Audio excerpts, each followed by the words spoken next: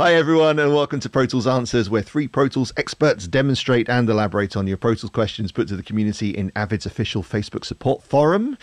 Please welcome Master Instructor Anders Motz from Tonkraftwerk in Austria. Hello, hello. And Andy Hageman all the way over in Tokyo. Hi Andy. How you doing? And myself, Dave, we are here to show you the inner workings of the industry's favorite app, which is, of course, Pro Tools. We're going to jump in today's question from KK. And his question is this. Hey guys, how to remove the pre-bars? It's minus 18 bar count. I want the session to start from the bar count 1. Thanks in advance. And Anders knows all about this. Yeah, sure. Great question, KK, and it can happen by mistake. It's not the end of the world, and we will show you how to fix this. Okay, so I've got this session right here, and as you can see, my song starts currently exactly here, where the music starts playing. That is correctly numbered bar 1, which means that I have a bar 0, which you don't see regularly in Pro Tools. And if it would have started any later, that would be minus 1. And that's something that KK here sees minus 18 as his starting bar, basically. So there are a couple of ways to get to this position. One, which I think that he has done, is that he has taken this little song start marker, which is the red diamond, and by accident, he has dragged this to move the song start. By the way, as I'm doing this, as you're seeing on my screen, when I'm dragging the song start marker, it's actually moving all of the tick-based tracks, audio clips, because they want to remain on bar 1 where they were recorded. So how can you fix this? If he would drag this now, the song start marker to the start, it would actually also move all of the tick-based tracks clips on the timeline, which might not be the thing that he wants to do. So there are two ways to fix this.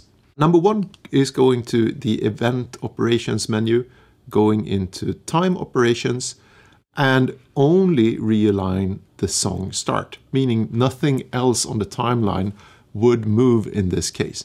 The other way that he can do this is to renumber the bars. So basically keeping the song start marker where it currently is, if he wants to have that, and go event. Down, down, down.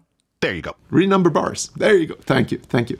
So basically putting in minus 18 becomes bar 1, which would then renumber the bars.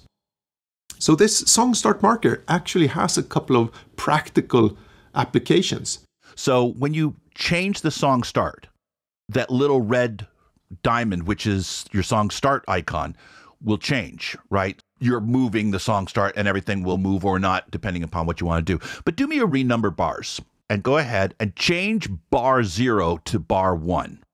Okay, now go ahead and renumber that. Now, something interesting and different has happened here. Now, bar 1 is the beginning of the timeline, but it's not the start of the song. Why would you care about that? Well, if you hit the return key, it moves to the beginning of the timeline. However, there is a modifier key that you can hold that will move from wherever your cursor is to the song start. And I believe that's control, if I'm not mistaken. Is that correct? You're absolutely right. Control return will move to the song start marker. And that's useful. I think a lot of people will gravitate towards having their song always start at bar 1 at the beginning, but a lot of more experienced people will do exactly what Anders is doing, having a little bit of breathing room before to have things like inhaling or drum click-offs or MIDI notes. Because remember, any MIDI note that you play, even one tick before bar 1, beat 1, tick 0, will be cut. And so this is one of the ways that, especially back in the old days, we used to work all the time in DAWs and MIDI sequencers. And the one thing that we had to do is we had to think, okay, so we had to do manual renumbering in our heads all the time. Now we don't have to. We can have Pro Tools do it for us. So for me personally, I like to have my song start marker where the song actually starts and renumber that or have that actually be bar number 1, which then creates minus bars for me for a pickup or a drum fill or just for a breath, or as you say, not to miss a note when I'm recording MIDI. So can I ask a quick question, Anders? Yeah. On the transport bar, the button that returns back to the beginning of the timeline is labeled return to 0. So if 0 is at the beginning of the timeline, it will return to 0. Is the 0 significant? If the 0 was moved, would pressing that button move it back to 0 or the beginning of the timeline? So it moves it to the start of the session. So independent of where your song start marker is. So if you press so this it's not button, really RTZ. It's back to the beginning of the timeline. It's the exact. Well, it's 0 minutes, 0 samples actually. So right. So so it's the same operation as pressing return. You said something quite important earlier on in the discussion, moving tick-based tracks. And when you were moving that song start, pretty much everything seemed to be moving except your video track.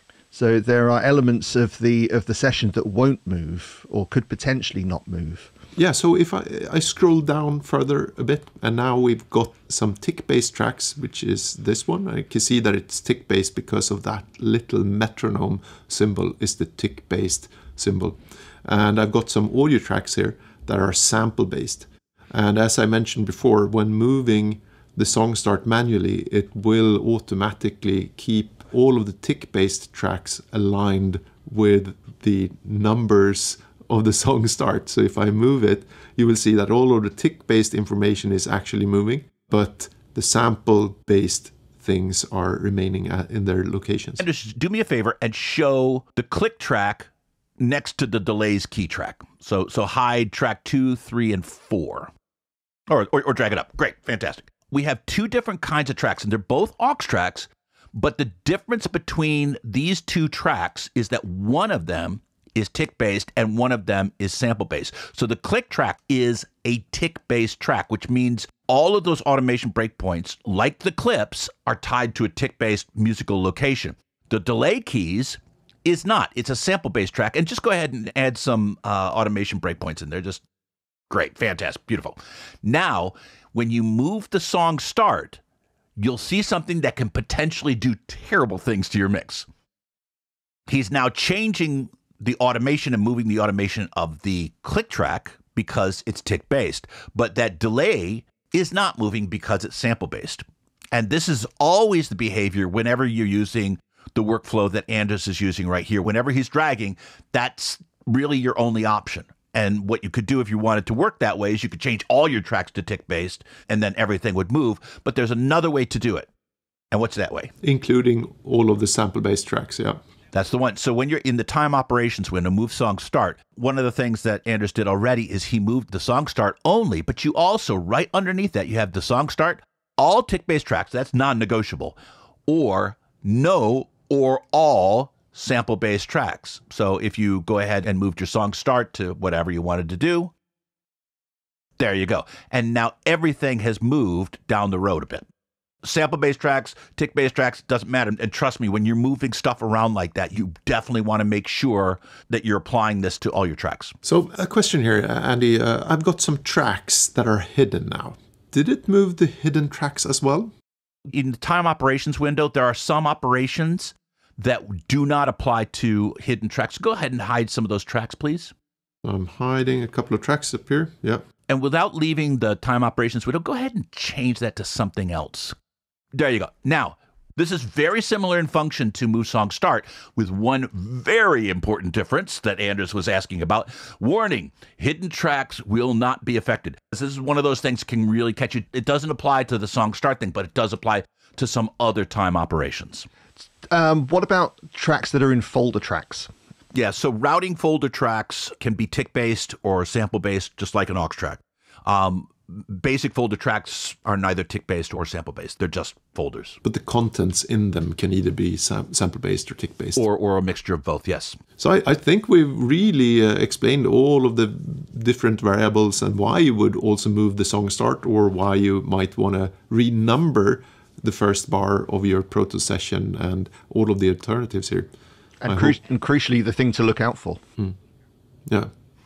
And you know, I think a lot of folks when they're starting out, they want the beginning of their song to be right on one. And that's fine. There's nothing inherently wrong with that, but you may find as you gain experience that having a little bit of breathing room before, like what Anders saw, I'm sure is the way he worked 90% of the time, right? Yeah. Is to have your song start at bar 0, which sounds weird and wrong, but it's completely fine, and then have your the actual song begin at bar 1, which is the second full bar on your timeline. Yeah, or start at -1. That's something that I do a lot as well. With 2 bars leading. Yeah, sure. Yeah, exactly. I'd imagine it would be... of course this, and I think this also has to do with a little bit of musical tradition, and it depends a bit on what your genre is, because if you're just creating as you go, this might not have huge implications.